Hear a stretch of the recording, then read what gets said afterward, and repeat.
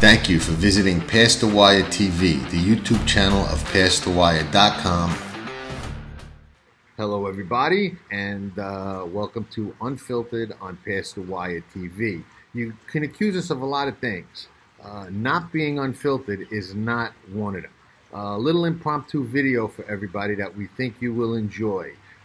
I say impromptu. I apologize for the lighting. It looks a little dark on the screen, but like I said, spur of the moment thing. We've got Johnny V, John Velazquez, Hall of Famer, multiple Kentucky Derby winning rider, rides Messier in the Run for the Roses on Saturday. Michael Wilson caught up with Johnny in Louisville. He was nice enough to give us a little of his time.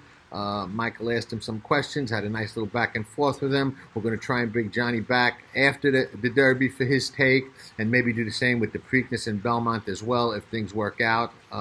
We think you'll enjoy this video. Again, impromptu, unfiltered. That's us. John Stetton, Michael Wilson, Unfiltered, Past the Wire TV, Derby weekend. We're here. You're there. Enjoy the show. Thanks for watching.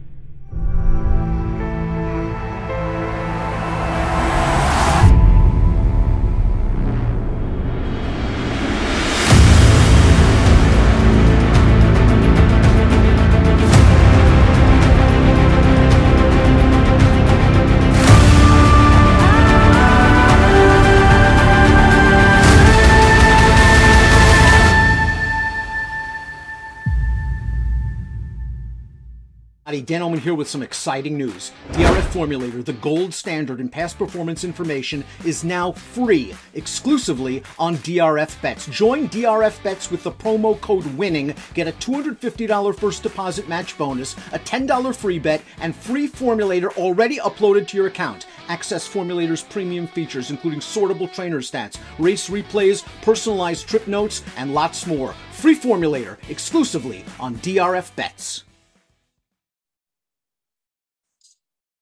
All right, Johnny. Well, we're 2 days out from the big day. Obviously, tomorrow's the Kentucky Oaks, and then Saturday's the Derby. How are you feeling about everything?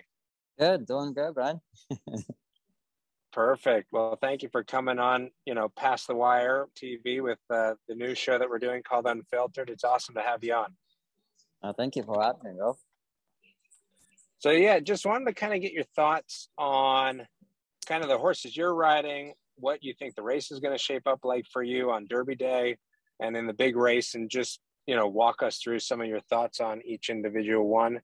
I think maybe the first question is, how much do you think weather will come into play? Oh, we never know. Obviously, we can count on the weather, and whatever happens with the weather, we can't control it either. You know what I mean? So it's about how the horses handle the different, how the track changes, basically, and whoever likes the wet track, whoever doesn't like it, then, too bad, because there's nothing you can do about it. So right. I don't really worry about those things, because it's about, how the horses are going to handle everything. And even you have horses that you like and you don't know how they're going to handle the track and with all the weather or the wet. You got to wait and see, until the moment you get on the horse and the horse is back and that gate opens, and then if the horse is going to like it. So those things that I got to put out of my head. I prepare myself to ride the race the best that I can and see the competition, see what everything is, where you expect them to be, and then you go from there. Gotcha. And then obviously from a trainer's point of view, we can kind of see in the morning timing of a stride, how a horse gets over a track and how they're handling it. And that kind of gives us a better idea of how they're going to handle muddy, sloppy, or, Exactly. Fast track or whatever. From your perspective, is there a mental component that comes into play at these horses when they're running in the race, or does it come down to how they're handling it with their footing and their overall stride? Yeah, I think it's all about how they handle the stride on the native field, and but not only that though, it's like the kickback, how bad the kickback it is, and where you sit and where you place your horse. So some horses handle the wet really well, stride wise, basically on the native view. But when the kickback comes out it, they get discouraged right away. So it's all about the whole position where you are and can they handle the kickback as well. So it changes everything though, really. Right. And then obviously, as we know, as some of these horses come into these races, they're prepped in races where they're running against fewer horses. Now we're running against 20. How much in terms of, is you on a jockey on their back in terms of figuring out traffic and figuring out how do you navigate some of those different things, and how much does it come into play with some of these younger horses? The thing, for me, the way I prepare myself, like I want to know every horse. Like I go through every horse's speed, who has speed, who doesn't have speed, who's in the middle, who's come from behind, and I want to try to place my horse on the best path possible, if you will. That I don't want to be on a horse behind a couple of horses that I know they're not going to take me long enough, to worse, or they're coming back early enough in the race. So those things you have to study, obviously, who has speed, who doesn't have speed, and the horses that I think that might not, have it as good chance than the other ones, and who is best horses in the race. And you try to follow the horses who are at least in us and what the way you study the race, that it has the best chance on the race. Right. And then usually you're typically riding races earlier on the card and have a feel for how the track is playing. Obviously, when you have 20 horses in a race, that changes a little bit. Are there also parts of it where you're trying to stay in a specific path that's a little bit better in terms of how the track is playing? Absolutely. You like you said, so we ride in races before the big races, and you play how the track is playing. That all comes part of the strategy and how you're going to ride the race. So, that's very important. How the track is changing, where the best path in the races and the racetrack. That all plays into that particular race that you're riding. That had to come part of the plan, if you will. Gotcha. And then I know a lot of people put a lot of emphasis on post position. Personally, and you could correct me if I'm wrong, I think certain horses, it depends on if you have early speed, what type of horse it is, but how much with specific horses do you think post position comes into play? The post position, it comes to place when you have a horse that is speed or close to the pace, and it depends on where you are, though. So the horse that you don't want to be very inside and you have the speed in the outside, that's when it comes a big place. Okay, what am I supposed to do when I'm post positioning inside and I have three horses outside that had probably the same speed or more than me, and my horse doesn't like to be inside. That's when it comes to place that I compromise what you want to do with the horse and the position you want to do. So, or you come out running hard enough to make those horses go much faster, and spread the field where you can tap the horse out, or try to take chances. Okay, I'm going to come out and let those horses go and try to settle behind them, and hopefully I can get out to the outside. So those things going to have to play. So, that's when it becomes a thinking or a strategy. What are you going to do with your horse? So, and hopefully it goes your way. Yeah. No, it's obviously in the heat of the race, you're trying to figure out everything as it's all playing out. And then obviously, and I don't know how many normal people would understand this, but how much comes into play about knowing your horse, saving energy in the tank, and when to use it at the right point in time. Yeah, it's very. I mean, it's very important to save the best you can, sling it. And like I said, where you get compromises, how much you're going to use your horse to be in the position that you want to do, though, and also not overdoing it, So you want to use your horse the best you can and get a position you want without overdoing it, though. That you want to save some horse for the end. And those are the things that, you taking chances. Okay, how much can I do without overdoing it or not doing enough to get the position that I want? And that's depends on the horse that you have and how the horse is gonna handle that.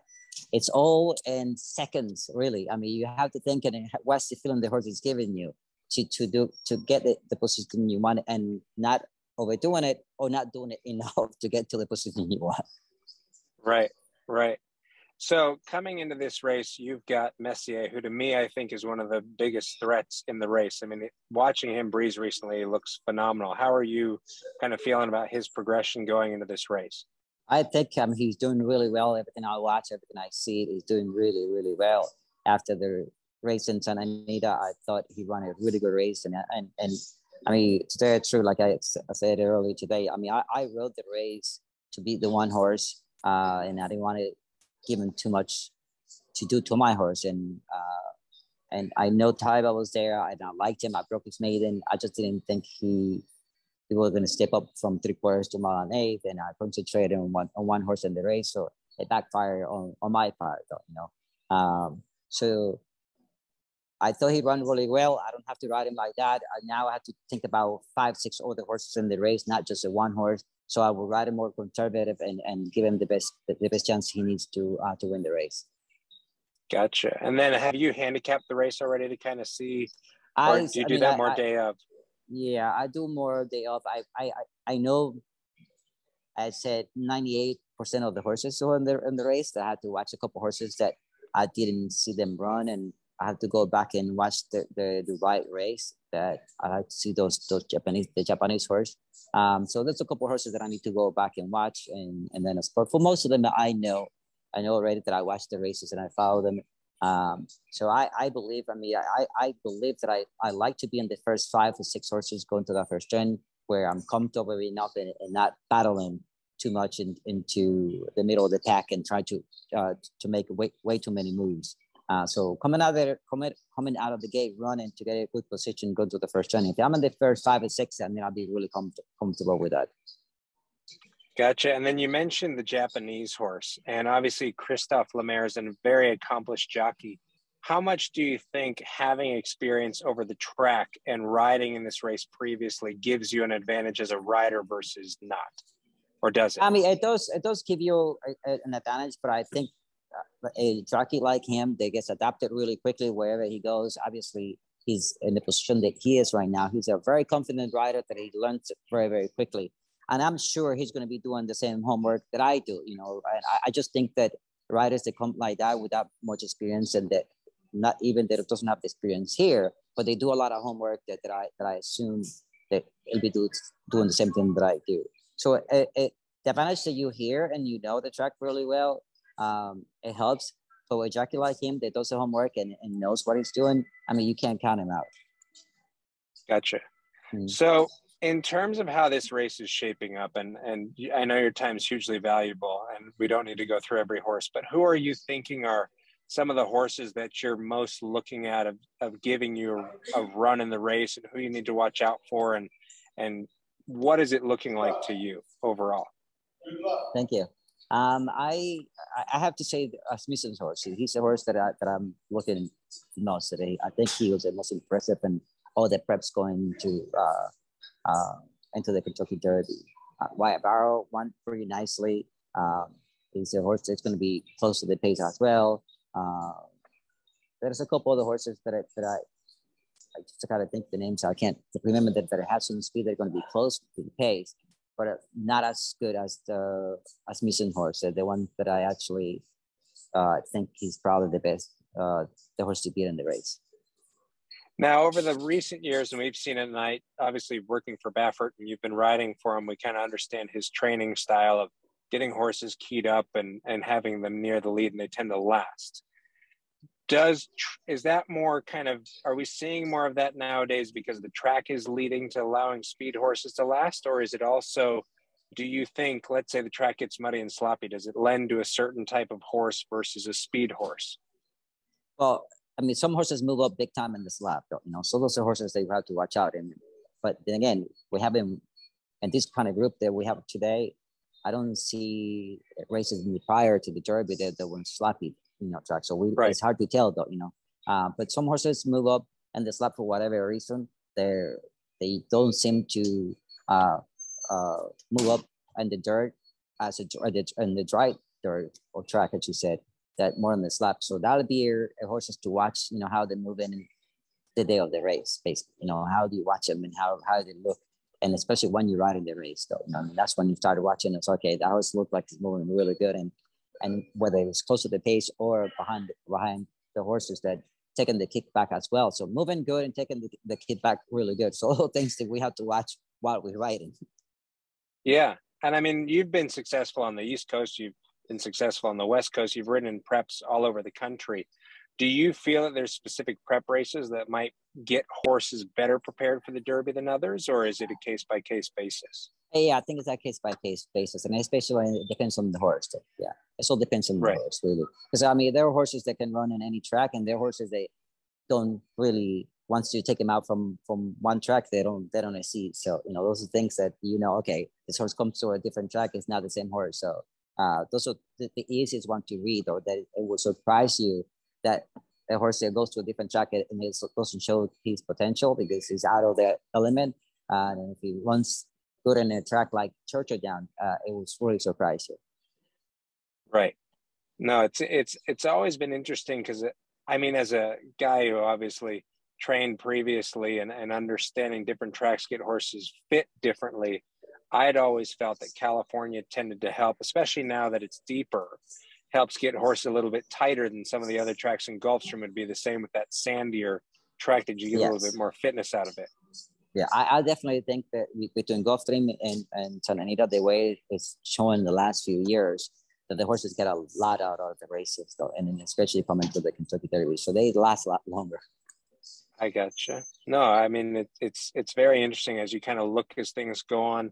I guess my next question is, you faced one of them. The other inexperienced horse in the race would be Charge It. Do you think, I mean, we've seen it with Justify. He won with just a couple starts. How much does race experience play? And do you think some of these inexperienced horses could maybe step up in a race like this, or is it just a little bit too intimidating? I have to say some horses can handle that. It's a very, very little races, but it's not that many can handle it. They got to be special horses, So just like you said, Justify was a special horse, though, There's not that many come that like him, though, So I think the experience has a lot to do with it, unless they step up big from the prior race to the Kentucky Derby. And it's a really hard task to do in the Kentucky Derby. So you have to watch those horses, obviously, because you saw that they have the potential to do it. But now it is, can they really step up again and do better than the last race? So it's really hard. You got to be a special horse to do this with very little running and not much experience to win the Derby. That's why, I mean, the odds are against them, really. Right. And do you think a lot of that inexperience comes down to mental inexperience or maybe lack of physical preparation underneath the belt? Some horses are both mentally and physical. They're probably not ready to do what they're supposed to be doing right now. And it's like, for the most part, it's a mental thing that their body is solid, but mentally they're not there yet, but, and they've been asked a little too much to do, coming into the Kentucky Derby. So those things had to play in place just to come here in the Derby and with the crowd and everything else. So, it's hard on the horses. Now, as you ride horses, do you feel them underneath you race? I mean, obviously, some horses might get sick in between a race, or some horses might miss a work. Do you feel a physical progression under some of these horses? Absolutely. Like, let's say, yeah. Absolutely. When from one race to the other one, when you get on the horses and you think, okay, and then when they're running, you can feel the strength of the horse. That's the connection that you have with the horses. And then As soon as you start moving and the horses start running, oh yeah, you can feel it right away. Yeah, no, it makes a lot of sense, because part of it, and as I'm kind of going through this race, I'm looking at some of these horses and saying, okay, obviously to get ready for a mile and a quarter, it takes a lot of preparation. It takes a lot of work underneath the horse's belt to get them prepared to be able to last that distance. And, the horse Taiba, who won the Santa Anita Derby, there's been questions of, can he get the mile and a quarter? And what I've mentioned to people is, I don't think it's a question of if he can. I think it's a question of, does he have enough fitness under the belt with the 2 preps and then the 1.6 furlong work to be able to get the distance? How much do you think that plays into it in certain senses? It had to be a lot. And again, he only had 2 races, to come to the Kentucky Derby. I rode him. I won him. I think he's a very, very good horse. I just didn't think that he'll have that stamina to do what he did in the Santa Anita Derby, and for him to come back and do it again in the Kentucky Derby, man, he's gonna have to be a really, really special horse, man. And don't get me wrong, I think he's a very, very good horse. It's a really hard thing to do. Again, I think the odds are against him, but if he shows up like Justified it, and then he's definitely one of the special horses, Yeah. So do you feel that there's an overall standout in this group? Because from looking at it from the outside, it seems like a pretty level field overall. Yeah, I think it's pretty wide open. And I think, like I said, it's like the one that I was always fixed in my mind, it would be Dasmussen's horse. I was very impressed when he won on the lead and got away, away from the horses down the lane. And then the last race that he ran, came off the pace inside, came out running, and he won very, very impressive. So that's the horse that he showed different, I would say, a different size of him. I thought it's probably a horse that needs to be on the lead, and he didn't. He did it the right way and a slower pace, and came out of there running. That's impressive. Yeah. So I think he's probably, to me, in my head, the horse to beat. Okay. Well, Johnny, I know you're really busy, and I appreciate you carving out time of your day. Obviously, you've got 2 very busy days ahead of you. So thank you for coming on Unfiltered and spending time with me. Hopefully we can catch up after the Derby. I'd love to hear your thoughts as everything plays out and going into the Preakness. And, just always a pleasure chatting with you. Thank you, Michael. Perfect. Well, have a great day and best of luck. Thank you. Appreciate it. All right. Thanks. Bye. Bye. Bye.